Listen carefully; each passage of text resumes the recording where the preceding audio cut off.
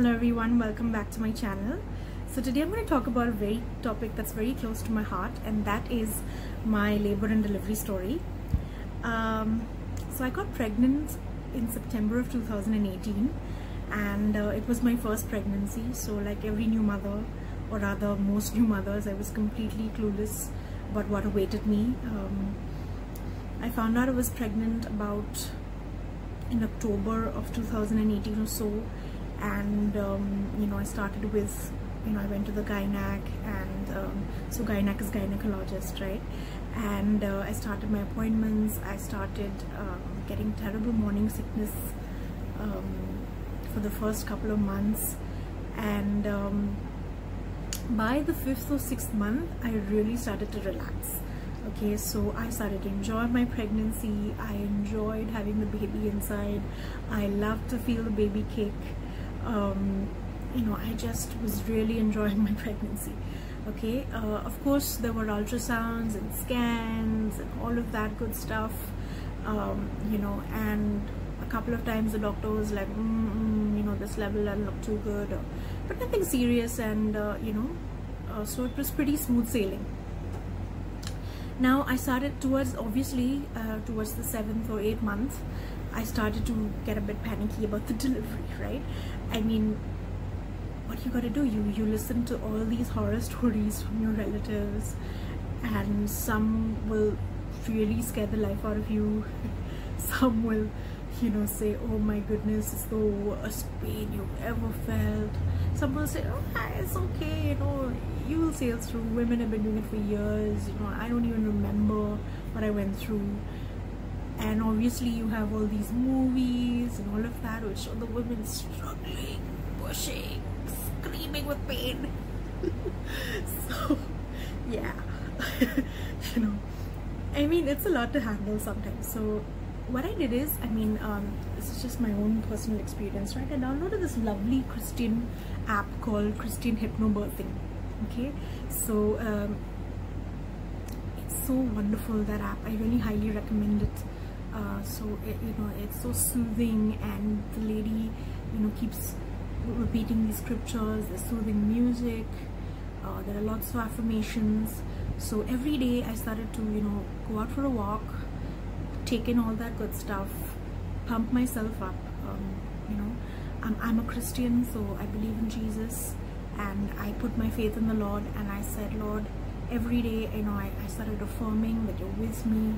It's going to be easy, it's going to be manageable, I can do it, and my faith really pulled me through. Okay, so I highly recommend that the first thing you do is put your faith in God, because no matter what preparation you do, no matter how good your doctor is, no matter the hospital that you go to, no matter the position of the baby, ultimately everything is in the Lord's hands. Okay, so you are completely helpless, and all you can do is just do your best. So that's one of the things that really kept me going.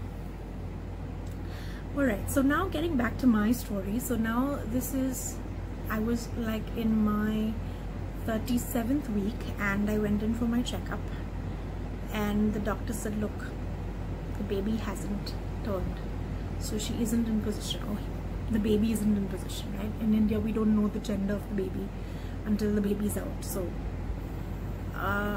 so she said, look, I'm going to give it a week. If in a week's time she doesn't turn, then we'll have to schedule a C-section. So well, I was okay either way, but my mom was really, really upset, because she was like, normal is the best, normal. Everyone's had a normal. Oh my gosh, I had a normal. This one had a normal. So I started to get really upset at some points, I won't lie, because nothing's in your hands, and so well, we started praying fervently, please let the baby turn, please let the baby get into position.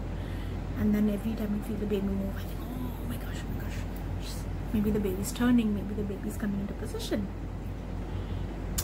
Well, I went for a scan, and the baby hadn't turned. The baby was breech. That's the term for a baby that hasn't got into position yet. So now the doctor said, look, there's a chance the baby may turn. what if the baby doesn't? You know, so if the baby doesn't turn and you go into labor, it's highly risky. So we need to do a C-section. Now, this is where things get interesting, and I think a lot of mothers here in India would identify it, is that obviously, if it's not a real emergency like mine, there is a choice. So every parent has a choice, you know, in this kind of situation. So I could have chosen to wait a bit longer. Maybe the baby would have turned. Or maybe, you know, I mean, but when the doctor reads out the risk to you and makes a recommendation, you know, it's not easy to go against the doctor's recommendation, okay, because you've got this beautiful child now in your womb and you want to do whatever you can to make sure it comes out safe. So my husband and I, we prayed about it, we talked about it, and we decided to go with the doctor's recommendation. So at 38 weeks, I scheduled my C-section. Now I decided to have the C-section on a Monday, and the doctor, you know, gave me a couple of dates. So I just had a couple of days. Now while the doctor gives you a couple of dates, you also have to consider the availability of the operation theatre, the doctor's availability. You know, if she's gonna schedule a C-section on a day where she's got multiple appointments, she's rushing to go to a clinic, that's not ideal. So I picked a day very strategically wherein she was free, she didn't have clinic, and the hospital operation theatre was available. So that just gave me 3 days, and I was freaking out, right? Because I hadn't prepared. I was like 38 weeks, and I thought 40 weeks, like, you know, you have those apps that tell you when your due date is. So I thought I had a couple of more weeks. I hadn't wrapped up my work. I started scrambling, you know. But then I just took a deep breath. I informed my boss, wrapped up my desk, went home, got my hospital bag together, and I already had prepared.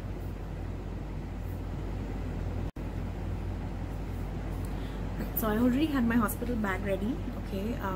You know, I had already prepared that, so that was out of the way. So all that was left now was to, you know, face whatever has to come. So I did have an elective Caesarean, so that means that, you know, I checked in. It was so smooth, the whole experience. So I checked into the hospital with my bag prepared. I had my speakers. I had taken a nice room. I played this light music. I was worshipping God. I was trusting Jesus to take me through. My mom was with me. Okay, so the Caesarean was scheduled for the following morning at 10. Alright, so my mom was there till the evening, and then my husband joined me, and you know, we kind of hugged each other throughout the night, hoping for the best. And I was just petting the baby. Actually, I didn't really want them to take the baby out so soon. At least to me, I felt that was only, I really wanted to complete the full 40 weeks, but oh well. Okay, so now gets the interesting part, right? So now, early morning, 5 a.m. Bang, bang, bang, bang. So, you know, the nuns at the hospital woke me up. Get dressed, get ready, get up. Okay, so I was all like, oh my gosh. And then they kind of recommend that you wash your hair, because, you know, it's a surgery, and then for a couple of days or maybe a week after the surgery, you can't wash your hair. So they do recommend that you give your hair a good wash. So I washed my hair, put the hospital gown on. The doctor came, whatever, she was fresh, she was ready. I was happy to see that, right? Okay, and then of course a few loved ones came wishing me blah blah blah, a few calls. I was like, okay. And then 10 o'clock it's scheduled, right? So they take me in. I'm in my hospital gown. Now here, I mean, I kind of booked the operating room and everything, but the hospital kind of goofed up and it was double booked. So I was like twiddling my thumbs there. So then the doctor said, look, go lie down, and you know, when it's ready I'll call you. So I was I was inside, I was just lying down, praising God, relaxing. And unfortunately my family outside didn't realize that the room wasn't booked. So they were really, really worried, because it was supposed to be only a half-an-hour procedure, and now it's already 11:15, and they haven't heard anything. So they were like, what is it? Are there complications? What's going on? So they were really, really upset. Okay, so now it's about 11:15, and then finally it's my turn. So they take me in. Okay, now here are a few gross details, maybe one if you're not okay with this, right? So then they kind of insert a catheter in you, okay, and that was a little uncomfortable but not painful. And then the anesthesiologist gives you a shot on your spine. Now, it ain't that bad. You know, I was really pumped for a lot of pain, but it's just an ant bite. So they give you a small shot first that numbs you, and then they put in the big one. And guys, it was so smooth. It was so smooth. So now I'm lying there. Okay, there's a screen, so you can't see what they're doing. And I was just praising God and thinking about all the names of God and blessing God. I'm serious. I was just in the zone, praising God.